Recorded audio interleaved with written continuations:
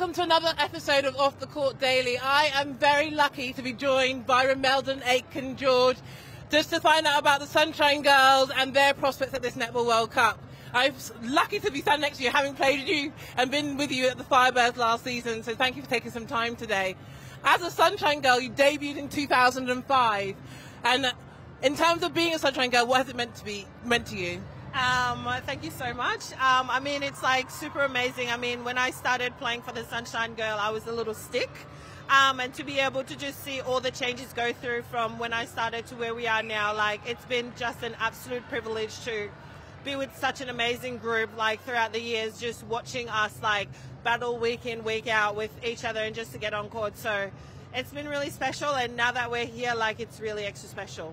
What are the changes that you've seen from 2005 to now? Is it the coaching team, the setup, the professionalism? What have been the key changes for Jamaican netball? I think for me, just like looking, I think it's just like the development of the players coming through. And even like for us to come to the SSN to play, like obviously we come to a professional environment, and when we go back home, we try to implement all of that. Nothing much has changed at home, but I think us going away and coming back, it helps to, I guess, lift the group a little bit more energy, more experience, help to, I guess, encourage more professionalism in our group. So you joined the Firebirds in 2008 and literally set the stage alight. For 14 years at the Firebirds before moving across to the Swiss this season. What's your experience in the Suncourt Super Netball been like? I think like when I first played for the Firebirds, like it was kind of like a blessing in disguise for my family, and I know like it's been a tough journey, knowing everything that happens on and off the court. But one thing never changes, the friends that you make playing sport. And I think I was just super blessed to play with the likes of you know, enemy. You say that now, right? Yeah. Just like to see like all the girls that I've looked like on the court on the opposition, and then to be able to be playing with them. It's really good, and I think like even going and playing for Swifts and playing with Helen, I love that girl.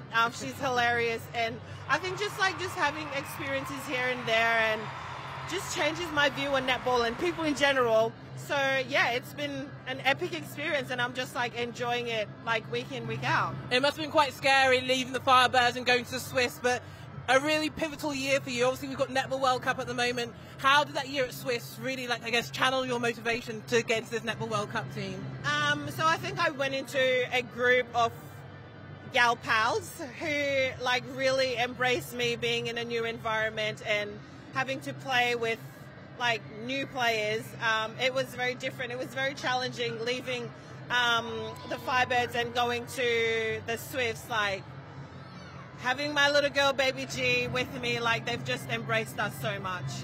Talking about motherhood, what a chapter. I think I can talk from experience. Like, I know how hard the journey is in terms of coming back and that journey back to the court.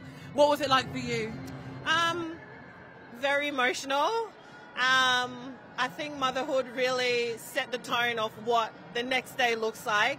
It's kind of like it brings you back to the moment, and knowing that us playing netball, like it's just a game.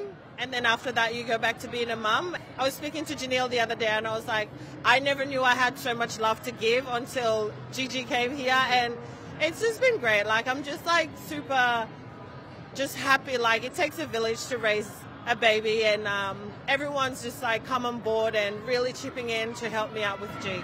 And has it really changed your perspective as an athlete? Like, has it changed you as a person in particular?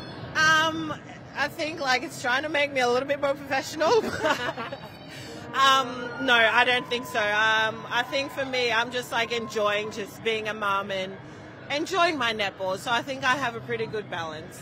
Awesome, and looking forward to the semi-finals. Jamaica are the team that everyone is talking about. There's a real sense of belief within the team. Is that what you're experiencing? What's the vibe? What's the feeling?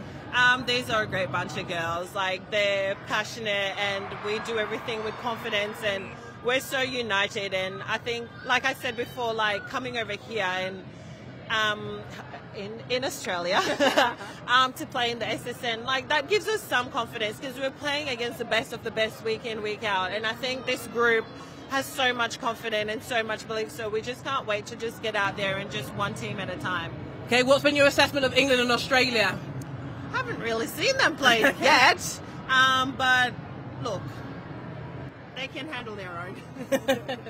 Well, what's the impact of Rob Wright in your team? We know you missed out on the Commonwealth Games in last year in 2022, so you're definitely on a mission this year, but what's the impact of Rob Wright on the team and your chances for this Netball World Cup? I think Rob brings like that international coaching experience to our group, and like whenever he talks, like everyone just tune in. But I think he's just so comfortable with us and we're so comfortable with him. The way he views the game is very different, and like he helps us to narrow it down and not like think too far ahead. It just keeps us, I guess, in the moment and not like thinking too far ahead. Okay, last question. Who would you rather face in the semis? England I don't care. Whoever it is, bring it on, man. No worries. Thanks very much, Romelda. Sky Sports. Feel it all.